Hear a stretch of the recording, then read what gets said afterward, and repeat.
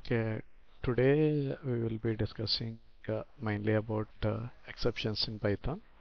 Uh, so before going to that, I think all of you have created a GitHub account.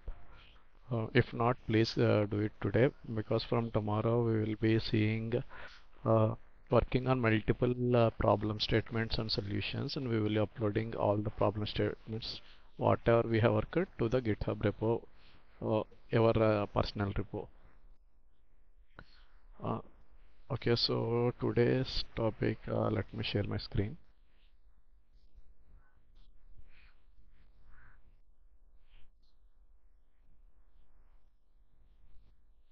So today we will see about the exceptions. Uh, uh, I meant to say, so how if something is wrong, right? If something is wrong, you are doing something not writing correctly, the syntax or in the Python. So there should be some kind of logic to say, okay, you are not doing right. So it should give us a warning. So you're not doing right. So this won't execute. So this is not set of rules we have defined, but you have to follow the set of rules what is already defined in the set program so that it will be easy for us to understand, mainly for users to understand uh, how to write the perfect program going forward. So now what is exception? So exception is nothing but if you have written a code in Python and if you have run it but it is giving you errors, so it is breaking the flow. Somewhere it is breaking. So it is not like every time it will break due to some normal issues, syntax issues, or you have not closed the bracket or you haven't given the indentations properly. Sometimes there may be a runtime errors as well. Like sometimes your memory is whatever the machine you are using, the RAM is already used by some other process, very high-end process. You are using some video editing software you have opened in your machine and you are running the same Spider IDE also, then if you are running the large programs, it will actually result into some kind of memory errors, something like that, like which is called as runtime errors. So and then maybe if your system failed due to some processor issue or RAM got failed and you can't run. So normally this type of external factors generally don't happen in our laptops. But if you are working on servers, at that time the hardware may fail, the processor may go into idle state, or there may be network issues where we require Wi-Fi or internet to be on 24 by 7. But due to some issues, if internet is not going not coming. So then the external factors may cause your program interruption. So it is simple if something you are trying to run, but if it is actually doing nothing, but it is throwing you errors, it may depend on different factors. So what we have seen now is mainly three factors why our program won't execute but give us the errors. These are the main three factors I meant to say.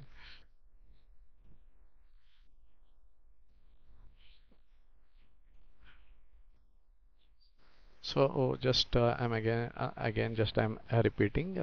So if our program is executing, but in the middle somewhere it got terminated, so the execution didn't complete, but it is throwing me some error,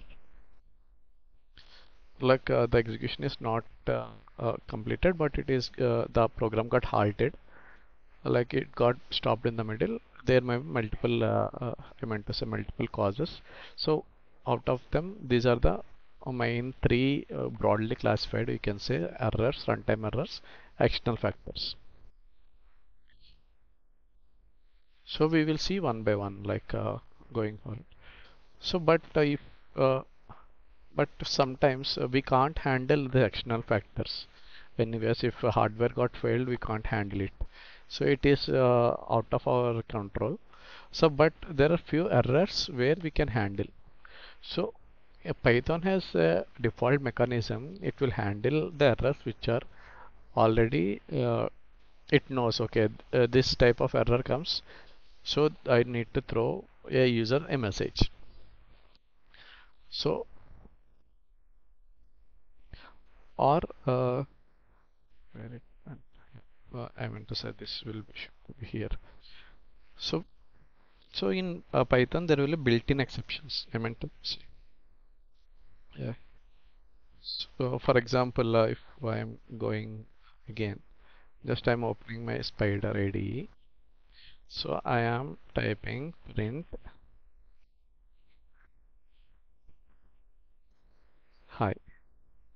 So here I am just removing this. So it is saying unexpected parsing. So IDE will immediately give you the error. It is saying there is a syntax error, but if I forcefully run it, so it is giving me, if you see here, it is actually giving me syntax error.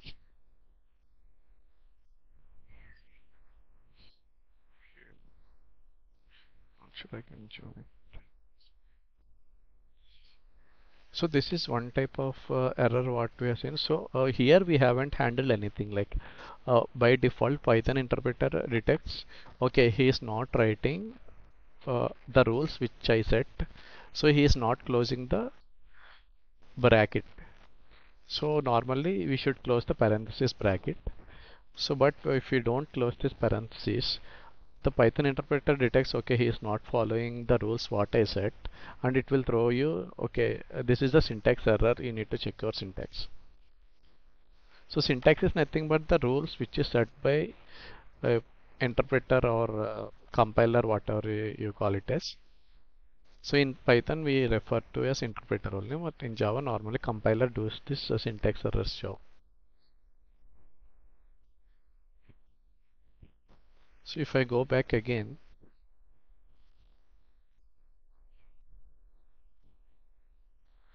so there are multiple, I meant to say, type errors. So similarly, there are multiple built-in. You can check type error is nothing but if we are trying to forcefully typecast. Last time you see, it's like to list something like that. There is no type. I meant to say no attribute error or name error. If I again going back, I am giving a equal to some 1 2 3. I am printing b. So here I haven't declared b. So there is no variable called b undefined name. So it will give us the name error because this is not defined. The variable name is not defined. So if I run forcefully run again, so it will give me name error. So similarly in Python, the built-in exceptions are there which will actually uh, throw us if something we did wrong or something I meant to say something we written wrong or something we forgot to declare or something it is not correct. So that kind of errors actually will be handled by this built-in exceptions. So what if this doesn't handle the next type of error, like sometimes you will see unforeseen exceptions. I meant to say, so like if a network failure other errors, how you will be handling. But here, if it is a syntax error, the flow is terminating. It's not going to any line. It is terminating here itself, right? So, but I want the flow to be continued. I want the some. If I got the exception, like if I found some issues, not syntax issues, not this issues, but if I found something else, like in my flow, for example, if age, for example, you are filling some form. I meant to say your age. Age should be something in integers only. But you are entering, I meant to say, alphanumeric characters or ABCD you have entered. So normally, what it does, generally as of now, that is handled by two ways. One is like front end will handle only to allow integer types. Otherwise, in the back end also it will handle to allow only integer types by typecasting and saying the user, okay, this is not a valid input. You have to give the valid input. So it is like we are actually doing throwing user a message. So you have entered invalid input. So please try again. Something like that we should handle. So it's like the program should not break, but it should tell us the user this is not correct. You have to modify. Like filling a page, you should give the numbers only. There should not be any alphanumeric characters, like alphabets or strings you have to enter. So, for example, that's the example what I have taken.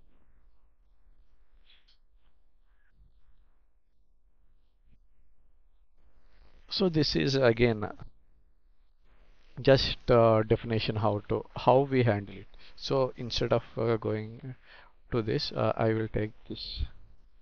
So in Spider, there is a issue with input function. So I will be using programs.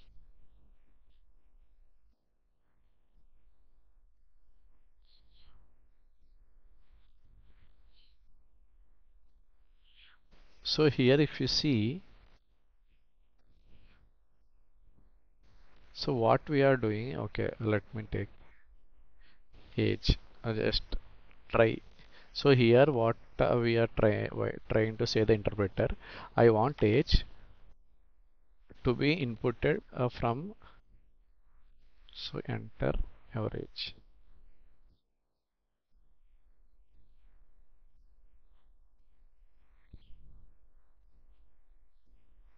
So it should be entered by user, and it should be converted to int.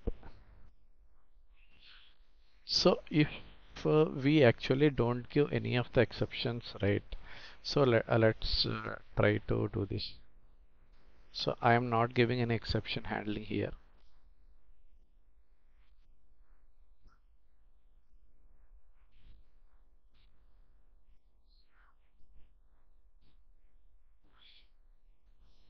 So if I run this, actually what it should, it will fail because of indentation again. So in Python, indentation is very important. This is again system defined like exception.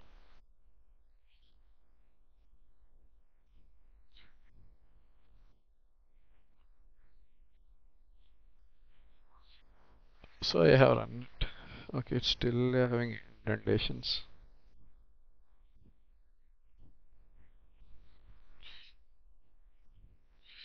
Print age. So first I will give 10. It will print and the execution was done. So but if I give some A, B, C, so if I run it,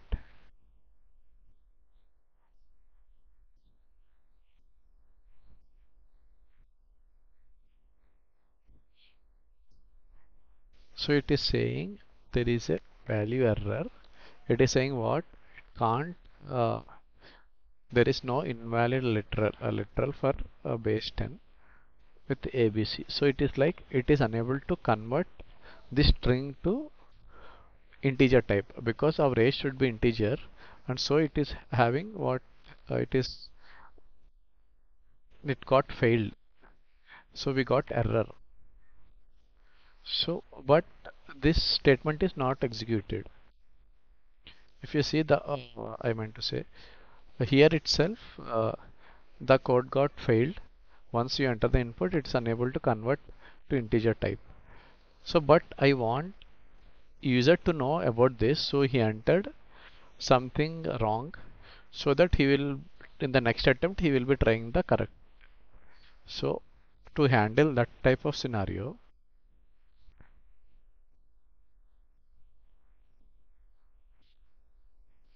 Just remind this. So what we are trying, we are giving try blocks. So what we are trying, we are actually asking user to give the age, to input the age. So but we know him, he might enter non-integer value.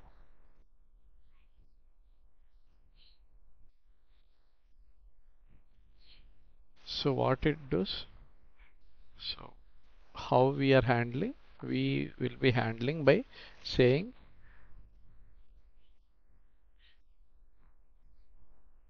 invalid input.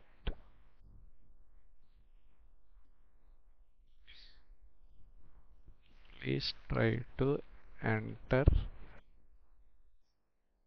age in the range of 0 to some 200.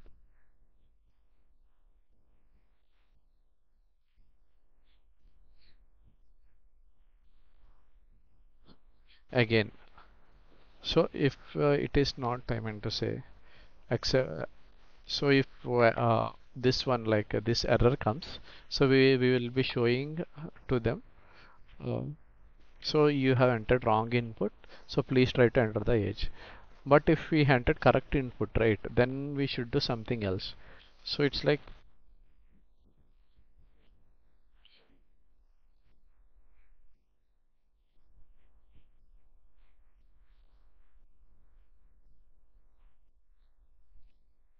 our age is age. So here I'm referring this variable age. So if I run again,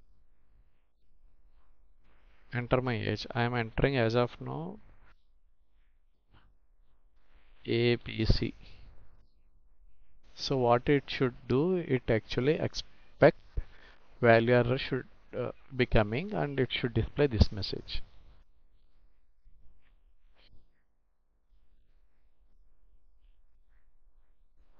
So user should able to know, okay, he entered wrong input, it should be in the range of 0 to 200 only. So he will again try to enter that. So again I am running. So I'm entering now 30. So it's like our age is 30. So it didn't go to this expect because there is no exception occurred. There is no error occurred, but it actually goes to the final statement. I meant to say whatever we are trying to execute.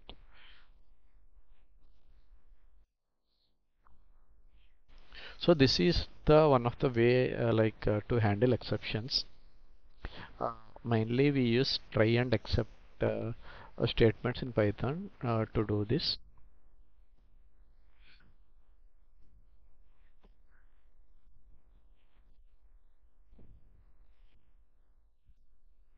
So now going back, so if I see here again, try and accept statements are the keywords I meant to say. Keywords to handle.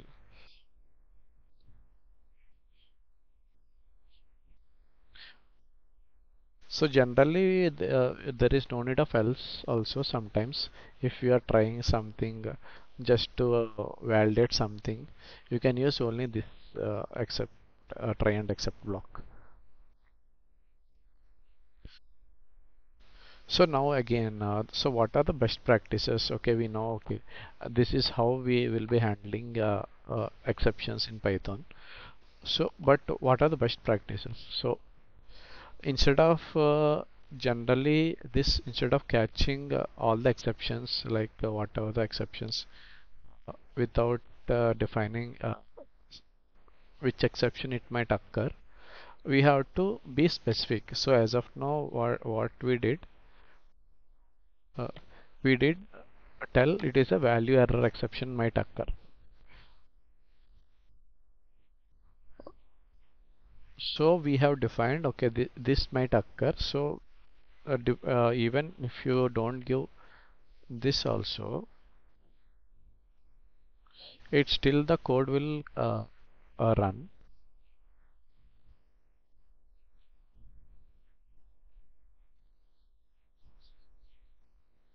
So, but better we define the specific exception what we are expecting. So that specific exceptions how we will get to know depending on which type of code we are implementing. So here I am implementing typecast exceptions. I meant to say uh, typecasting I am doing. So just if I go and ask typecast errors in Python.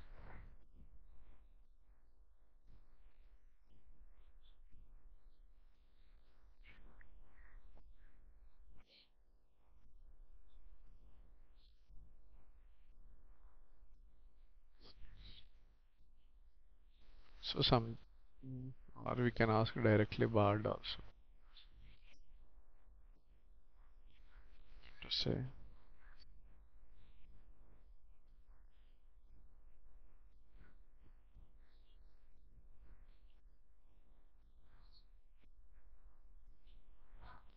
if test.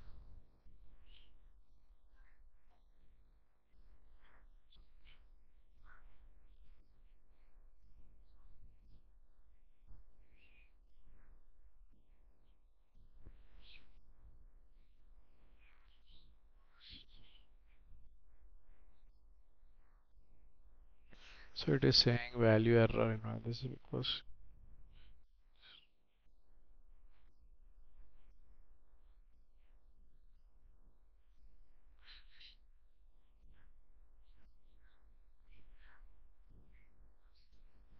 so if you take this again, so we are doing typecastings.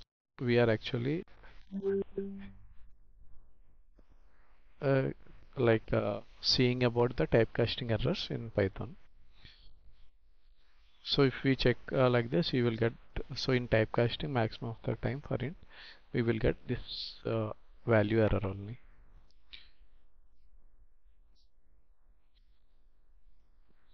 So when you are writing code, so when you are writing something or any code, so you should be very careful while handling the exceptions. So instead of giving all the exceptions at a time, you should be specific about what exception might occur. So this will actually what it will do, instead of loading all the exceptions, trying to do uh, the permutation combinations like internally, so it will just check for that exception. So it will be very lightweight program and it will run easily. So as of now we are not writing any major programs, but if you are writing a very huge web development program or API program, so this plays a very major role, like you have to give the exceptions. So we have to actually log the exceptions. Going forward, how to create logs, we will see.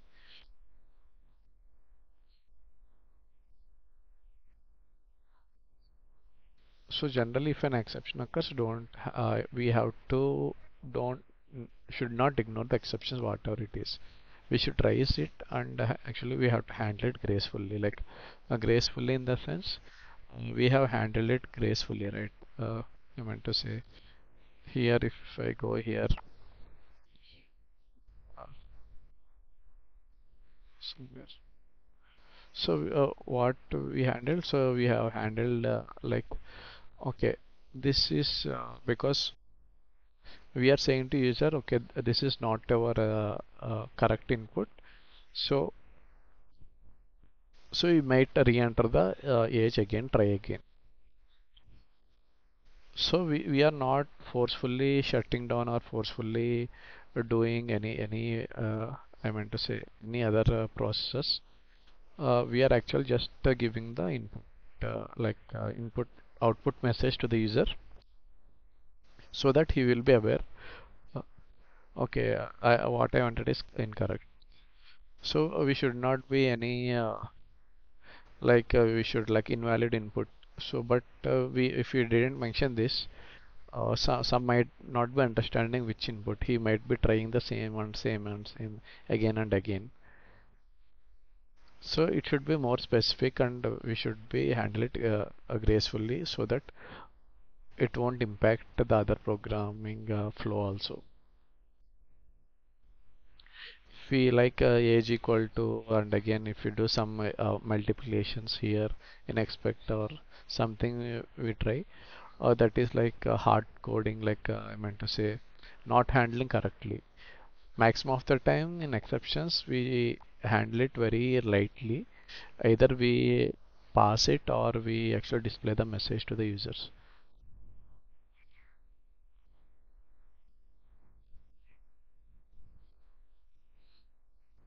So any questions with the exceptions? I think this is done. No, sir, it's clear. Okay. So now going forward.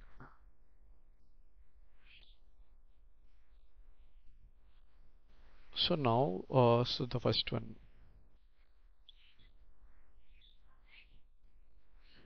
So, so the demo, the next part is like one program can be written in multiple ways. So if I have an, for example, I am taking the swapation, like this is one of the interview questions also you might get. So how to swap variable values. So this is the problem statement. So I'm having two variables, A and B with some values, but I want value of B in A and A in B. So how you can do that? So it's like we are thinking it's very easy program, right? So it's like the first thing we come into mind is like, so if we thought it, just it's like if you are transferring of apples into one basket to another basket, we have two app, like I meant to say, three apples in one basket, four apples in one basket, but we want to transfer it all that four apples into first basket and two apples into second basket. But if I want to transfer it, I can do it manually, right? Normally, like by hand, I can do it.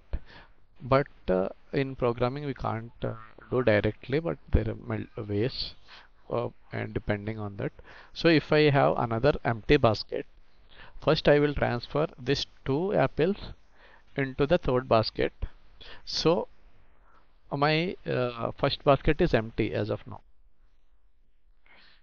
right? So then I transfer this four apples to the first basket, like from second basket to first basket, and then this whatever the extra basket I have kept, will transfer this apples again back to this. So now what happens in first basket? It is 4. Now in second basket it is 2. So similar kind of if you take the apple example, so here the first solution is, so I'm just,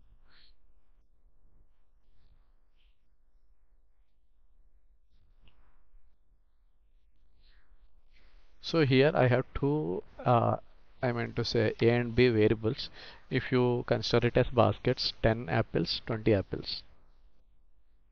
So as of now I am just printing it out. uh, so I'm just comment everything. So if I print it out, 10, 20, right? Now I want to print the same A and B, but I should get 20, 10.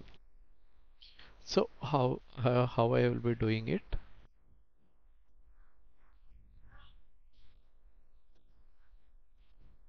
So I am getting an empty basket, maybe third basket, called as temporary variable. I am actually, what here I am doing, I am transferring all the 10 apples to this basket. So as of now the transferring is like I am actually, what I am doing, I am creating another variable with the same value. So what the value 10 is there, so it temporary variables will have also 10, right? So consider it as a transferring. So but here in programming it won't transfer, it has same values like 10, 10. Uh, so now coming back, what I am doing, I am actually doing for example, what happened? I emptied a, for example, just for analogy, the empty. So I have transferred all the value apples in my first basket, and this becomes empty. So now what I am doing? I am actually transferring all the apples in the second basket to first basket. So what I am doing? I am giving this value 20 value to A. So it is like transferring of apples from second basket to first basket, but I have the first basket apples somewhere like here, somewhere in another basket. So what I did now, all the apples in basket 2 is transferred to 1, right? So all the values are transferred. Actually what we are doing in programming, we are actually assigning it to the A. So and then going back, now I want B also. Now what happened? We have transferred all the apples in first, second basket to first basket. Now B becomes empty. But we have third basket where we have transferred the first basket apples, right? So now what we are doing? We are transferring the third basket apples to the second basket. So here what we are doing? We are actually assigning it the values back, A value to B here. So here temp variable is kind of empty extra basket where we will do the transformation of apples. So similarly we do the valuation transfer, like value transfer of variables using some extra temporary variable. S- So now if I print, so it is done right now. Now all the apples in first basket is transferred to second basket and second basket is transferred to first basket. So if I print it,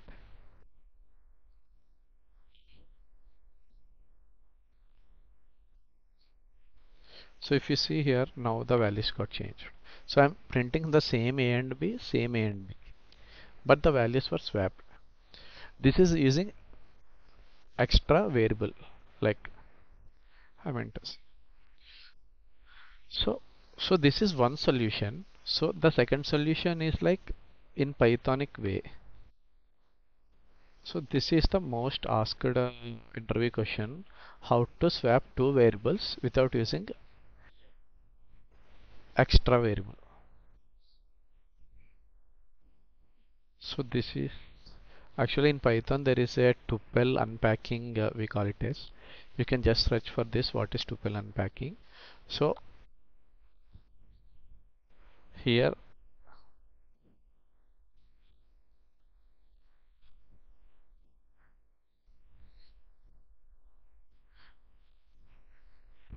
what I am doing, A and B, it's like directly we will do, right? It's like we take apples from A to B directly and B to A directly. There is no need of third basket, what I said. So if I print the same thing here,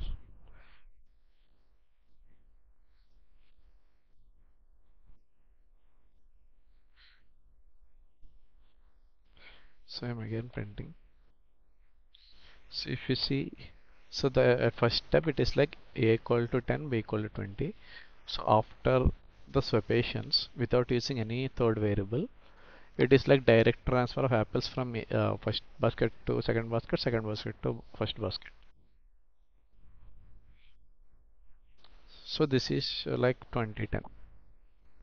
I'm not doing nothing, like I'm not printing B A. I'm printing, if you see, it is like print A and B only. Just I swapped the values.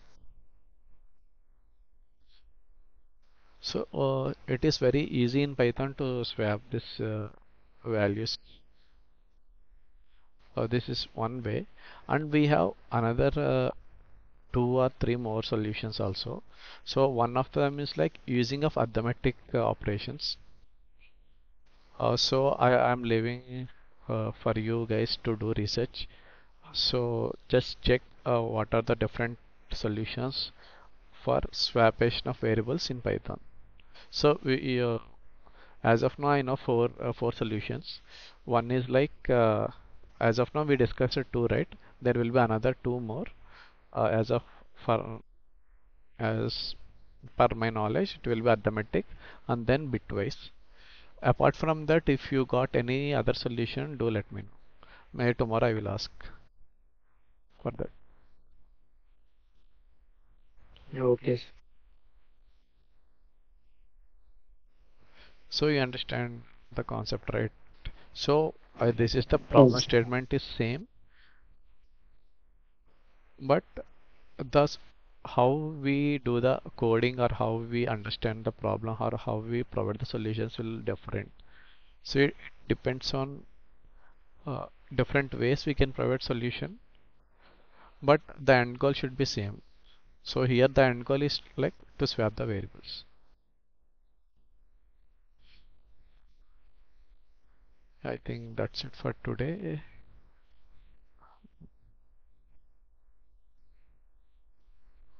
Maybe from tomorrow we will be seeing multiple problem statements and how to code it, and uh, in that process of doing that, we will be doing multiple coding exercises and learning multiple things going forward. So be ready with your GitHub accounts, and if Python is not installed, try to install it. And at least if IDE is not installed, at least install Notepad++ in our machines, so that we can write a code in Notepad++ also easily, and we can directly run from command prompt if Python is installed. Normal Python is also fine, but try to get it installed on our machines. Okay then.